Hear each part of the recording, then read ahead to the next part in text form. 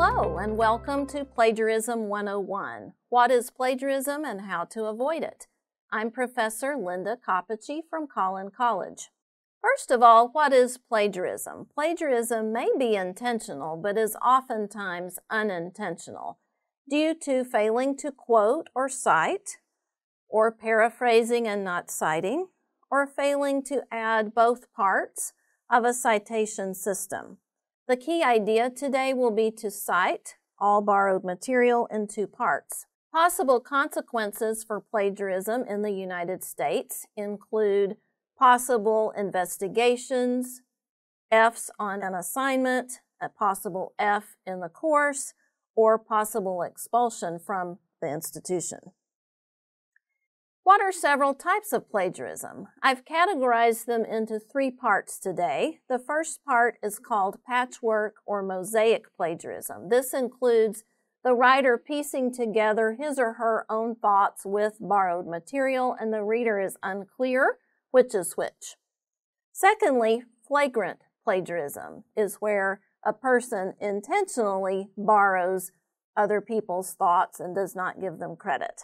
And finally, self-plagiarism is recycling one's own paper in a different class. What does not have to be cited? No citations are needed for your own original ideas or common knowledge. Common knowledge is what a typical adult in the United States would already know, such as New Year's Day is January 1st. What needs to be cited? Anything that did not come from you, anything from typical research materials such as the internet, databases, books, ebooks, articles, and so forth. But did you know that visual and auditory materials and ideas must also be cited? If information came from an infograph, a map, a chart, a graph, those things must be cited, as well as other people's artwork, and auditory materials such as YouTube videos, TED Talks, lectures, or presentations. There are three common myths about plagiarism that we're going to debunk today. Myth number one is the synonym system. If I put borrowed material into my own words, it's not plagiarism. This is false. Even paraphrased ideas must be cited. Myth number two is the links list. If I put a link in the back of the essay showing where I borrowed my ideas, it's not plagiarism.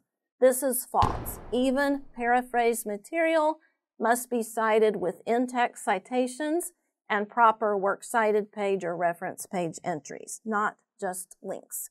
And finally, myth number three is the lonely quotes myth. If I put quotation marks around everything borrowed, this is not plagiarism. And this is false if there are no in-text citations and corresponding reference page entries. How can writers avoid plagiarism? When in doubt, cite it. If it's borrowed, cite it. Use a two-part corresponding citation system, such as an in-text citation and a works cited page entry in MLA format. And get in the habit of creating four-part quote sandwiches. Introduce the quote or paraphrase, share it, cite it, and explain it. What are some ways to check for plagiarism before submitting assignments? One way is to review your draft with a Writing Center consultant. You can also run your draft through a plagiarism checker, such as Grammarly.com or Quetex.com. You can use a citation generator such as NightCite or the cite function in the college library databases. And finally, you can always check your college's Dean of Students citation guide. Today in review, we talked about types of plagiarism and how to avoid plagiarism. Thank you for joining us for Plagiarism 101.